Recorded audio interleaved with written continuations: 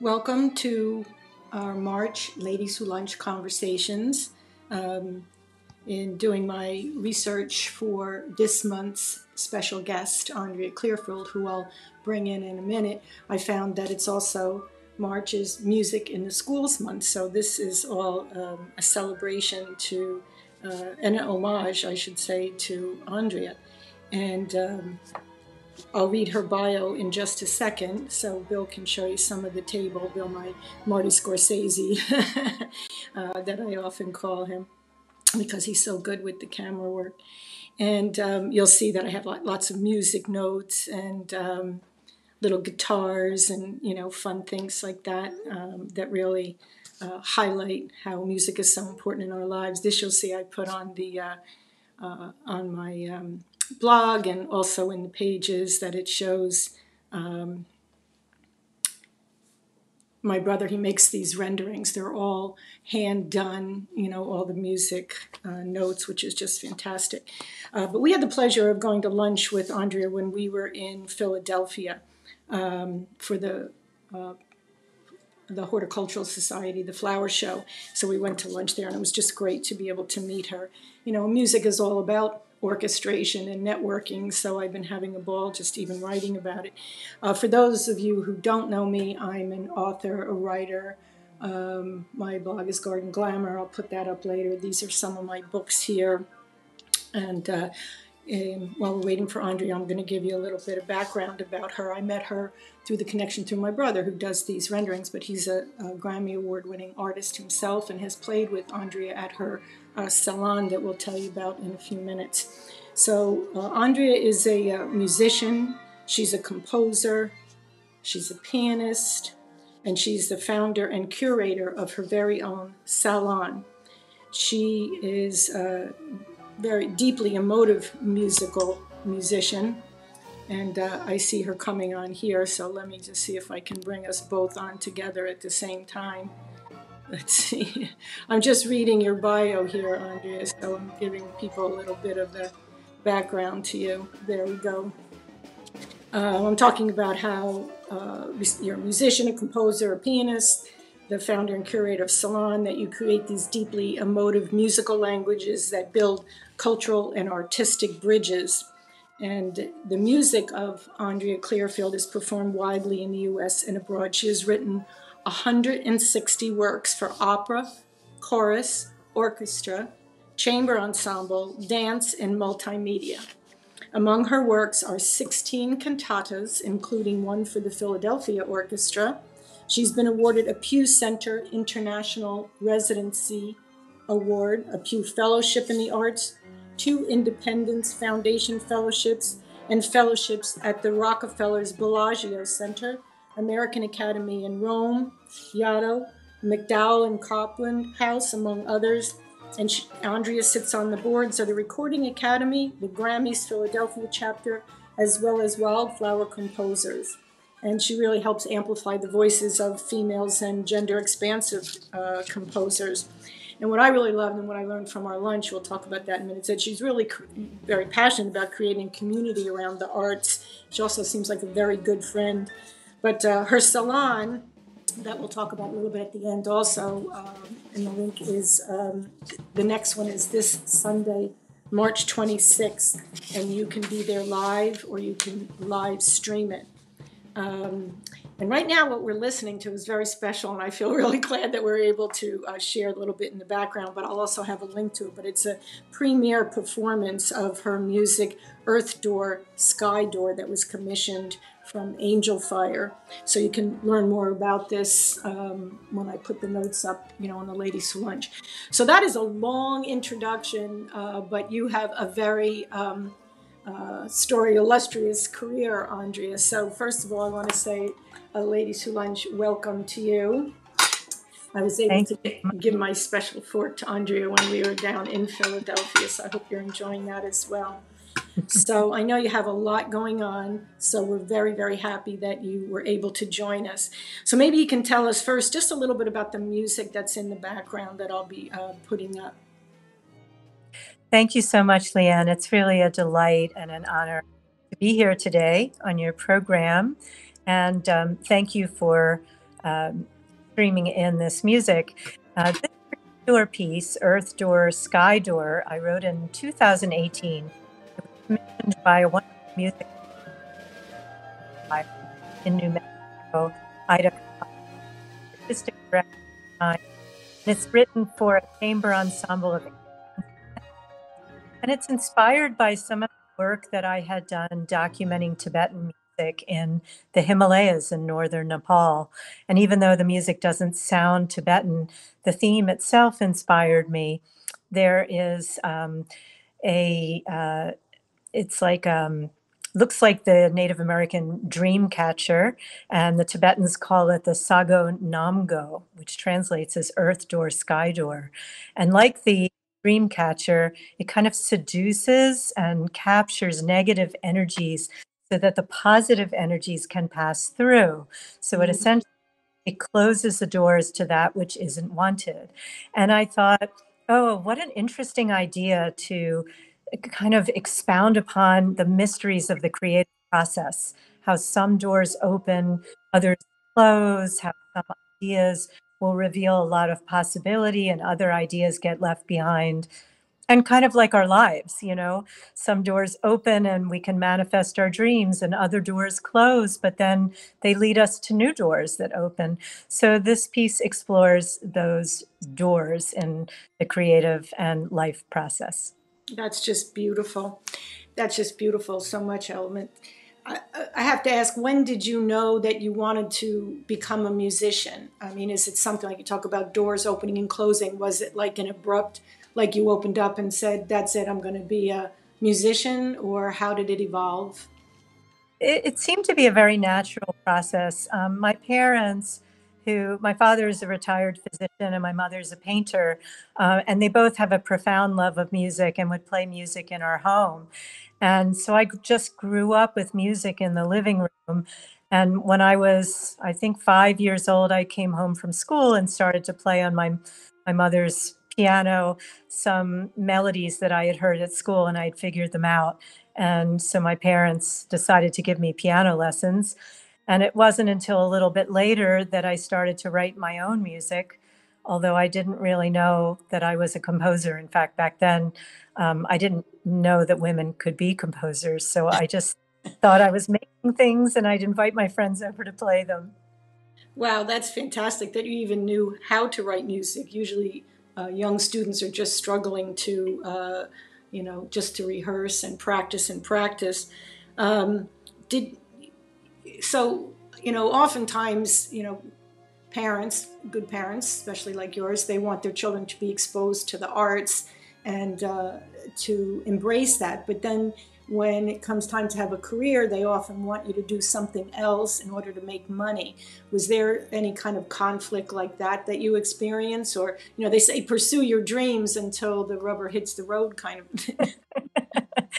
For sure. I think my parents were a little bit worried. It was one thing to major in music in undergraduate school, but then when I wanted to go on and get my graduate degree and my doctorate degree in music, I think there was some concern, well, how are you going to do this?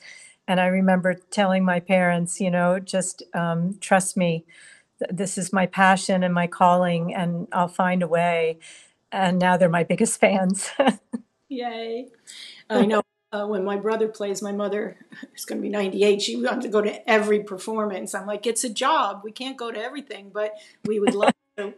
But I feel like in this time of, pandemic and post-pandemic, that people really can be in more places to experience the arts, or, museums or things like that.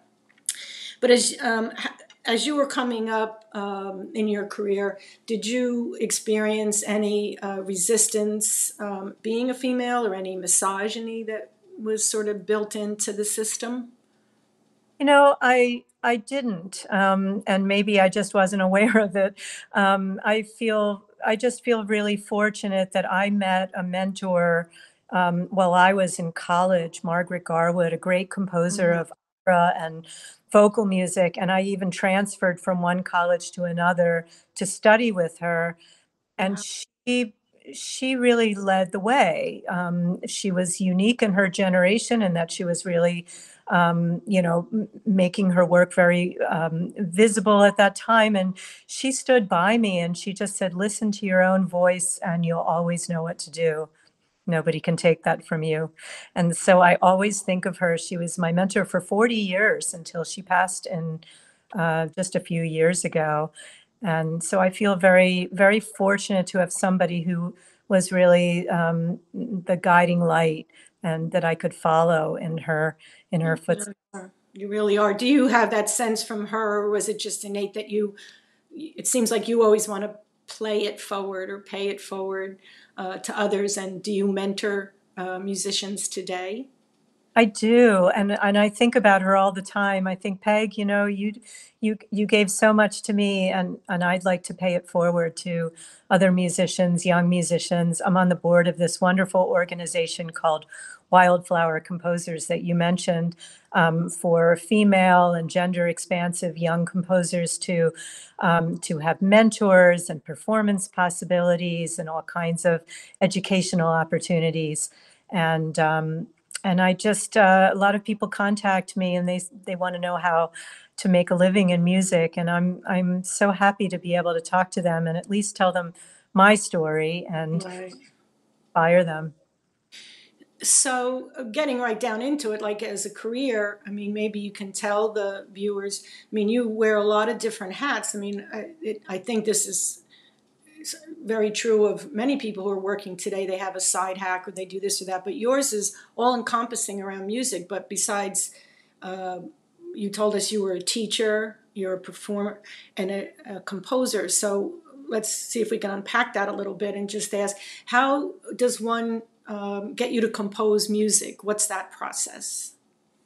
So I work on commission, and generally that would be, say, a patron of the arts or an organization or a musician that will ask me to write a piece. And generally these pieces have some kind of parameters like, will you write a 12-minute piece for French horn and piano? Will you write a 20-minute piece for orchestra? Sometimes they have themes built in, especially if I'm writing for the voice. So the commission might be on a particular theme. And I love the challenge of researching and learning and making these themes meaningful for myself and hopefully the listeners. So there's always a process of collaboration with the commissioner, which I really enjoy. And then I'll go into my studio and work for months or even years in some cases on a piece, and then then it has its world premiere.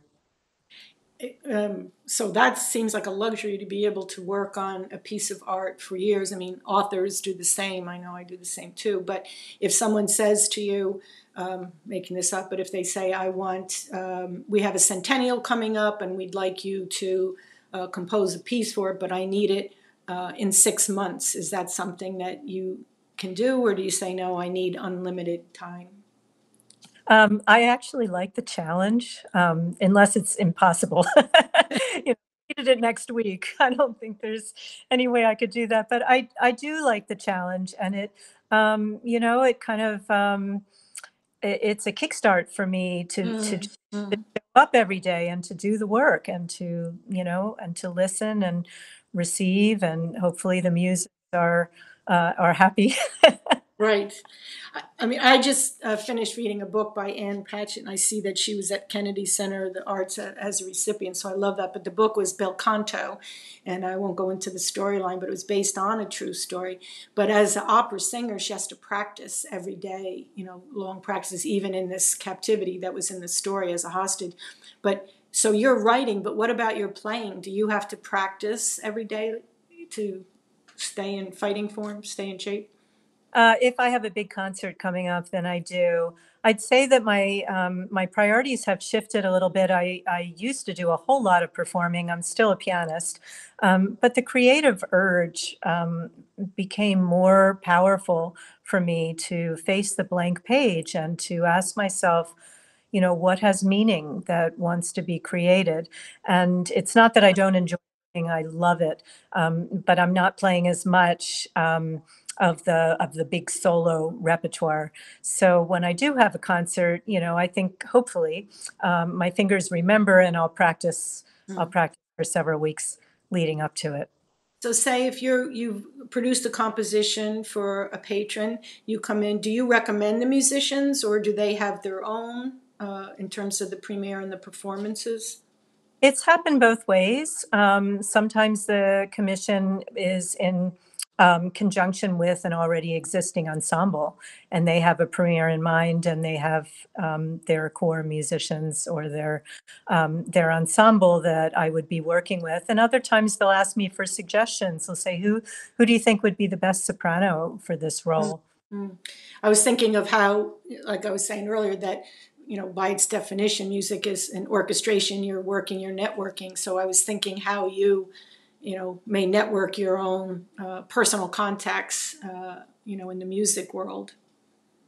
Yeah, I think, it's funny because a lot of young people will talk to me about how can I get my music out there. And Mm. I suppose I'm sort of old school, even though I'm on social media.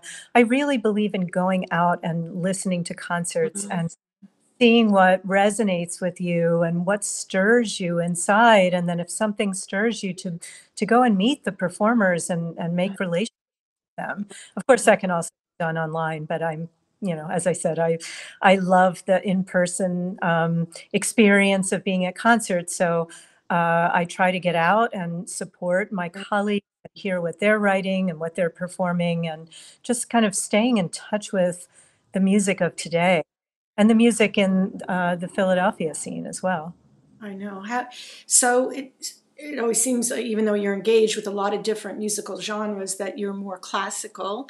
And so then it sort of begs the question. I mean, some people say that classical music is from yesteryear, and today we have more jazz or hip hop or whatever. So how do you answer that? I mean, I always felt you needed a more educated listener for classical music, but when it's not in the schools or people aren't going to the symphonies, how do you keep the next generation engaged?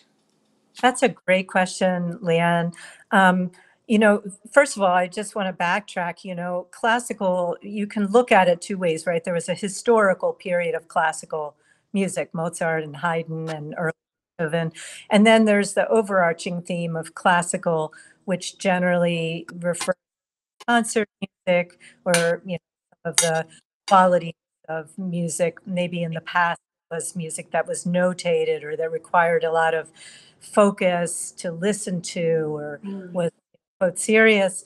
I think now there is this exciting and really vital wave of new classical music that we Mm. don't have a definition for, that incorporates all kinds of influences: world music, jazz, hip hop, R&B, and it's it's so exciting to see these different genres and styles and art forms coming together, so Mm. that we don't even know what classical music is at the moment because it's just constantly changing.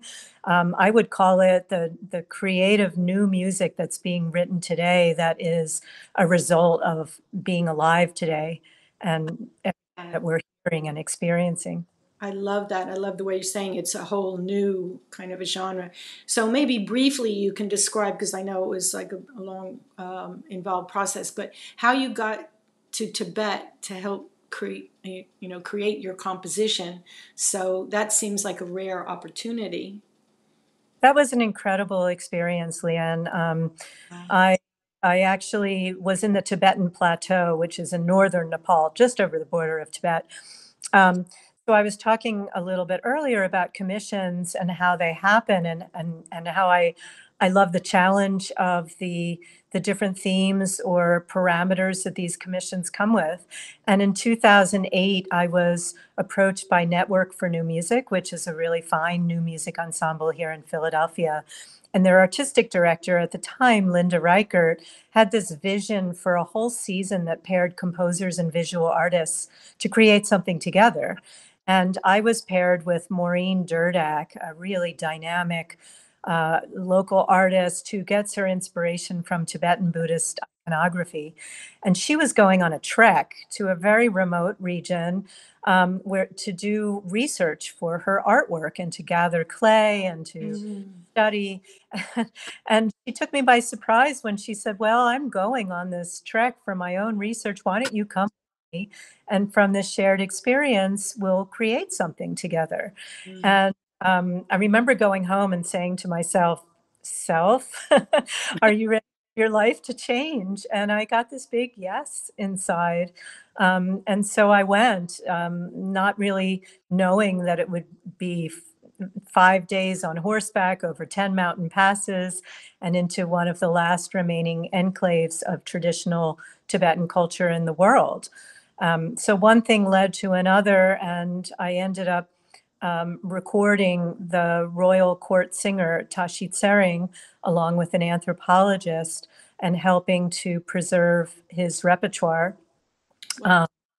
And at the same time, that trek and another one a couple of years later really changed my life and my belief in the confirmation of music that has this power to bring us all together. It really does. And I, wrote on my blog today that, music is seemingly or arguably different from the other arts and that it permeates all of the other artistic endeavors. So I think it has that power, to move us. And I find, you're so delightful, of course, and beautiful, but it's your enthusiasm for the music, and I think that's transporting in and of itself, that helps move people and get them excited, about your music and what you're doing. So I have two other quick questions. But if you, for someone starting out, could be a boy or a girl, a young man or young woman, but particularly women, what advice would you give them in pursuing a career in music? And what instrument? Walking around the streets of New York, I always feel that the folks with the wind instruments, like my cousins play the oboe and things, Justine Popick, it's a lot easier than carrying around like a bass fiddle or something like that. So how do you choose your path, your journey, and then your instrument? Well, I think that the instrument, no matter how large or small, should be something that the youth gravitate towards because they like something about it. They're attracted to the sound. They're excited by the shape, or, they've heard somebody play it and, they want to be like them. I think it really needs to come from that impulse of being excited about something. So there isn't a particular instrument that I recommend, although I do find playing the piano very helpful because you can play with other performers as a collaborative artist, and you can learn a lot of repertoire and have a lot of great experiences that way. And then you can also play through musical scores as a way to learn them. So I think piano is a really fantastic instrument to learn. Although, as I said, if you're drawn to something else, then by all means go there. Go where your heart and your ears are leading you. Right. And I think so that's really good advice to be able to share and to pass on, and life lessons in general, I guess. But also for your salon, so how you keep up this rigorous schedule and showcase, is it new talent, existing talent, different talent? Maybe you could tell us a little bit about that, and then I'll give the, where folks can go for this Sunday, March 26th, your next one. Sure. Thank you so much for mentioning it. So in addition to composing, I also started a salon concert series in 1986, going all that time, 36 years now. It's changed over the pandemic, and now it's a hybrid. So it's both live here in my loft with an audience, and it's also live streamed in an interactive Zoom so that people who are watching can clap and they can respond, and there are ways to engage with the artists, because I wanted to keep it as close to the house concert as possible when we went into lockdown. And that's so very different that people can interact. Usually they're blocking, so kudos to you and your technicians that make it feel like you're very much like being there with you. Yeah, shout out to my incredible engineer team. They worked hard to create an entirely new system here. And it's just amazing because we're streaming everything out, but we're also streaming in. Wow. So, to answer your question about the programming, when I started in 1986, the idea was 10 ensembles or performers, each has 10 minutes. This was before iPod Shuffle. And I was thinking, oh, how wonderful it would be if we could put all these different styles and genres, jazz, classical, world music, multimedia, dance, spoken word, electronics, all under one roof, so to speak, in one concert.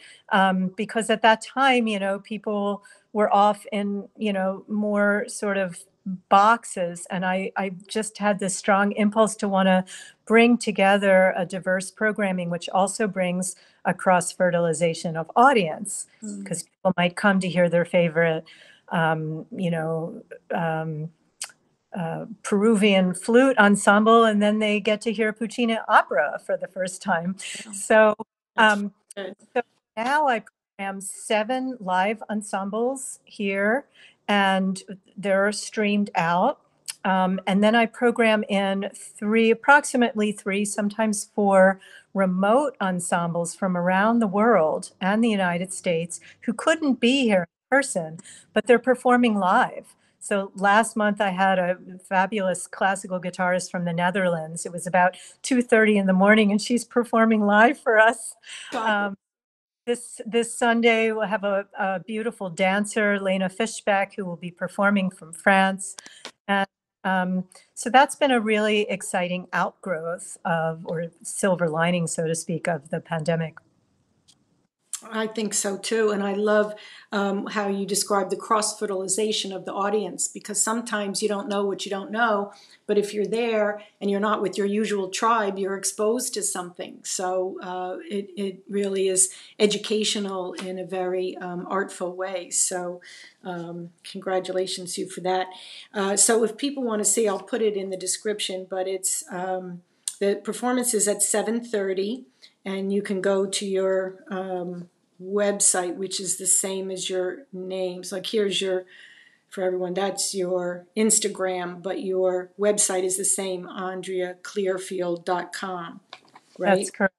Yeah. And there's another website just for the salon. It's called ZALON Arts, ZALON Arts.org.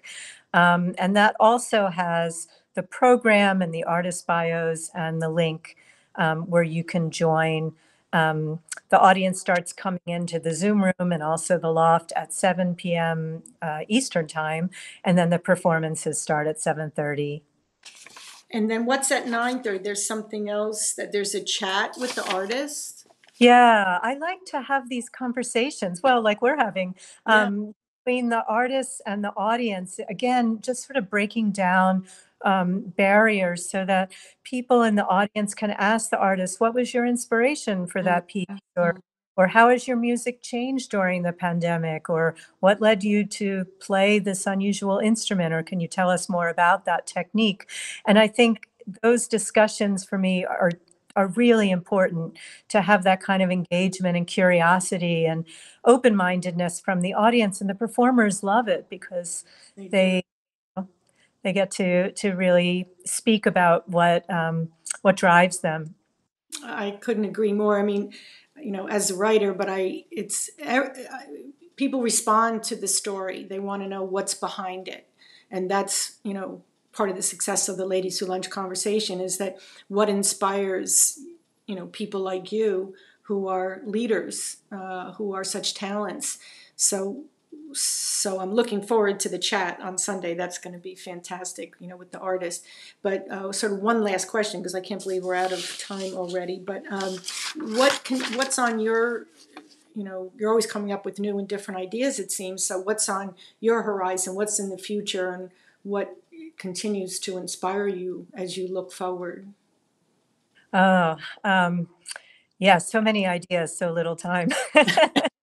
Um, I am just writing some proposals for a piece that I want to write.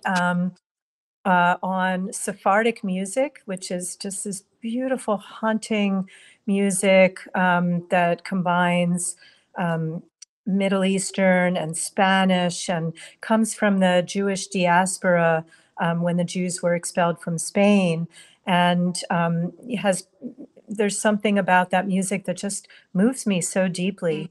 So I'd like to write a symphony that is inspired by different different places in the Jewish diaspora that where Sephardic music is being performed, and write it for soprano and symphony orchestra. So I'm working on some grant proposals for that, and a couple of big projects that I can't talk about now, but if you subscribe to my newsletter, you'll find out about them soon.